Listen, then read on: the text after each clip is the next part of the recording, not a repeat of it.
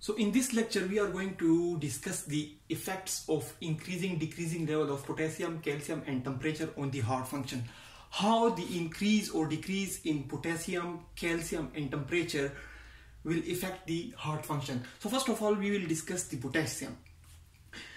If the potassium value in the blood is increased, it will lead to the dilated heart, flaccid heart, slow rate, and the resting membrane potential will be less negative.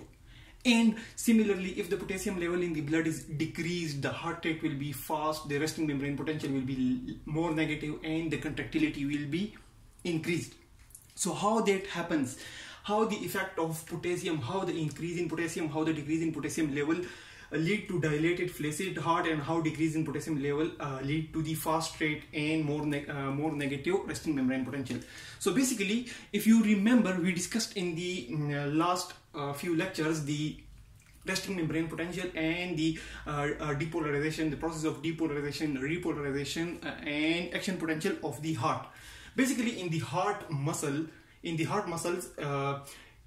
the heart muscle, similarly is just like other cells, there is a high level of potassium inside and less level of potassium outside the cell. Similarly, the intracellular or inside the cell, the level of sodium is low, while outside the cell, extracellular sodium level is high.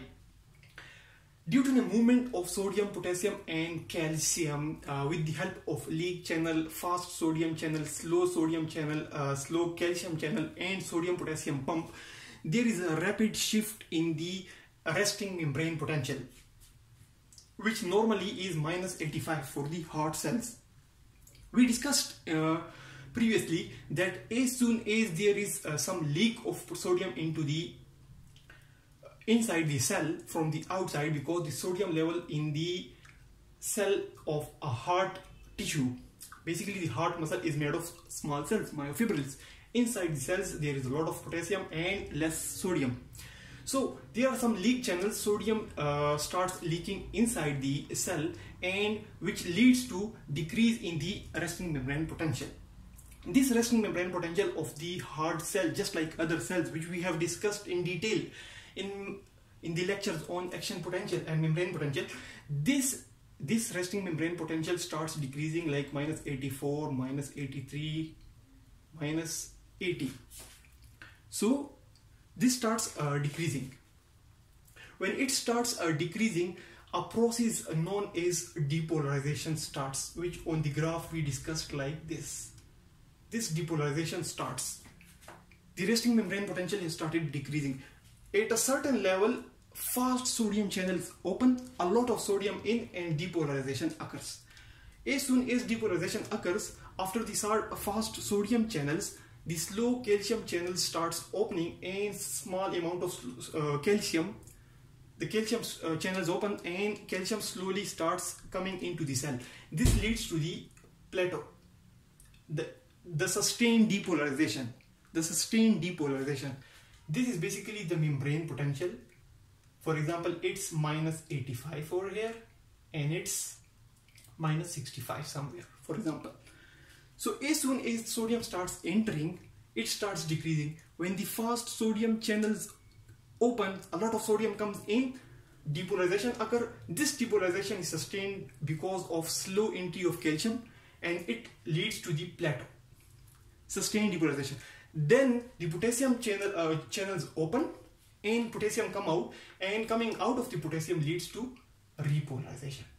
The membrane potential comes down. So this process was discussed in detail previously, and it was just a reminder that entry of sodium leads to depolarization process, entry of slow calcium leads to plateau, and then exit of potassium from the cell outside leads to repolarization process. And this depolarization, plateau and repolarization, basically this process is responsible for the contraction of the heart. Now if the level of potassium outside the cardiac cell is increased, if increase in the potassium outside the cell occurs, this resting membrane potential, it will become less negative. It will become less negative.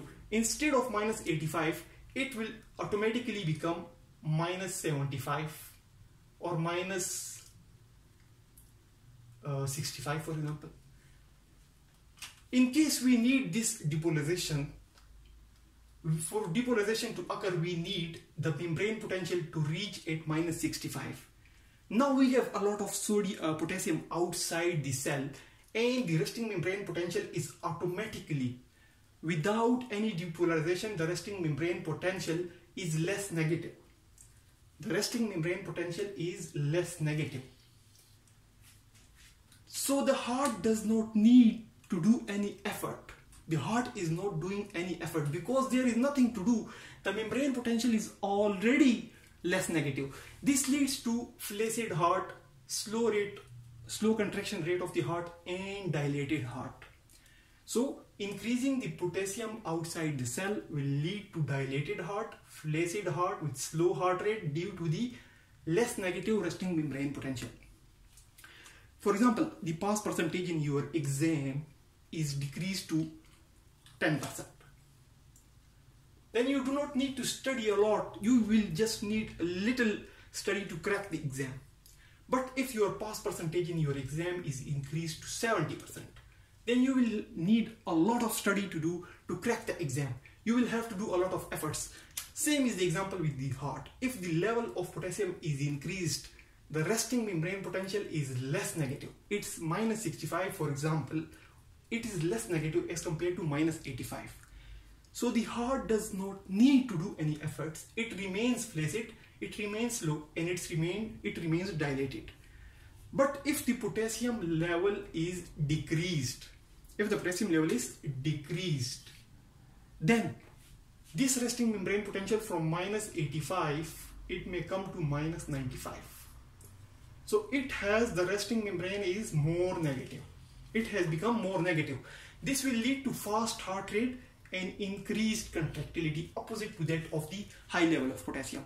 So this is basically the effect of high and low potassium level, and it's because of the effect of potassium level on the resting membrane potential. Now the effect of calcium. The effect of increased calcium on the heart is opposite to the effect of increased potassium level. Increased potassium level in the blood leads to dilated, flaccid, slow heart, but increased calcium level in the blood leads to spastic contraction of the heart, because we discussed that for the contraction of the heart muscles to occur, we need a lot of calcium. Contraction of the ventricles, contraction of the atria, the contraction of the heart muscle is dependent on the calcium. So if the calcium is high, the contraction will be high, and more calcium may even lead to spastic contraction of the heart. Similarly, if the calcium level in the blood is decreased, then because heart muscles need calcium for its contraction, and in case there is no calcium, then the heart will become flaccid. It will not be contracting smartly, or it will not contract enough to pump blood. So the effect of increased calcium in the blood is opposite to the effect of increased level of potassium. Increased level of potassium will lead to dilated, flaccid, slow heart because the resting membrane potential has become less negative. But the increased level of calcium will lead to spastic contraction. Similarly, less level of blood or hypokalemia. Hyperkalemia, this is the increased value of blood potassium in the blood. And hypokalemia is the decreased level of potassium in the blood. So hyperkalemia, the effect is that of increased potassium. Hypokalemia, the effects are that of decreased potassium in the blood. Similarly, hypercalcemia, increased level of calcium in the blood will lead to spastic contraction. Hypocalcemia, the effects of decreased calcium will lead to flaccid contraction, flaccidity of the heart. Then the effects of temperature on the human heart. If the temperature of the human body is increased, for some time it will lead to increased heart rate and increased contractile strength. for a limited duration, for a specific duration between 60 to 70 degree Fahrenheit. 60 to 70 degree Fahrenheit, this will lead to increased heart rate and increased contraction of the heart, because increasing temperature leads to increased permeability of the ions. The permeability of sodium, potassium, calcium across the membrane is increased with the increasing temperature of the human body. It leads to increased heart rate, because the heart rate is dependent upon the level of and the permeability of sodium, potassium, calcium. So if the permeability is high due to high temperature, it will definitely lead to increased heart rate and increased contractile strength, but it will be within the bracket of 60 to 70 degree Fahrenheit. If the temperature is very much high, if it is very much high, sorry, this is not, this is basically in the hypothermia. This is somewhere in the, I confused it. Basically, the normal resting temperature is somewhere around 97 degree Fahrenheit. So a slight increase in the temperature, will increase the heart rate and contractility of the heart. But if the temperature of the body is decreased, if it is decreased between 60 to 70 degree Fahrenheit, the heart contractility will decrease.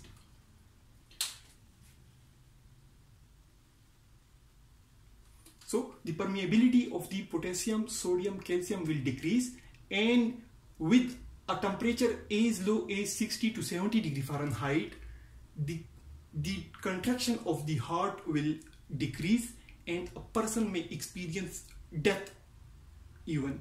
So increasing temperature leads to increased heart rate within specific limits, and it also leads to increased contraction of the contractile strength of the heart. But decreasing temperature leads to decreased heart rate, decreased strength of contraction of the heart, and if temperature is decreased so much that it may come to 60 to 70 Fahrenheit, a person may even die due to arrhythmias that are caused by the low temperature. So this is a simple small lecture about the effects of sodium, potassium, calcium and temperature on the heart rate. To summarize it, increased potassium leads to less resting membrane potential. The -85 resting membrane potential of the heart is decreased to around -75 or -65 or -55, whatever. And this less resting membrane potential leads to dilated heart, flaccid hearts, low heart rate, and because there is no excitation, because there is the heart is not doing any effort. The effort which the heart was doing to bring the resting membrane potential from -85 to -65 has already been achieved because of the high level of potassium. So the heart becomes dilated, flaccid and slow.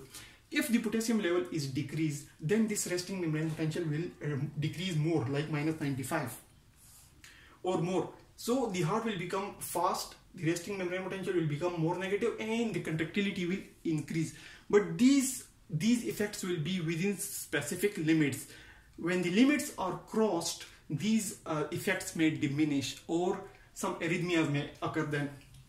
Similarly, the increased level of calcium on the heart will lead to spastic contraction of the heart, because the contraction of the heart is dependent on the calcium level. Decreased level of calcium, also known as hypokalemia, will lead to flaccidity of the heart. Then the temperature of the heart, the body, will increase the heart rate within specific limit, and it will increase the contractile strength of the heart, because increased temperature lead to increased permeability of sodium, calcium, potassium ions, and the heart strength, contractile strength of the heart and the heart rate is dependent on these ions. So if the permeability is high, then the heart rate will and contractile strength of the heart will be high. But if the temperature of the body is decreased, then the permeability of the ions will decrease, the heart rate will decrease, the heart contractile strength will decrease, and even death can occur. So that's all about the effects of potassium, calcium and temperature on the heart function. Thanks a lot for watching the video.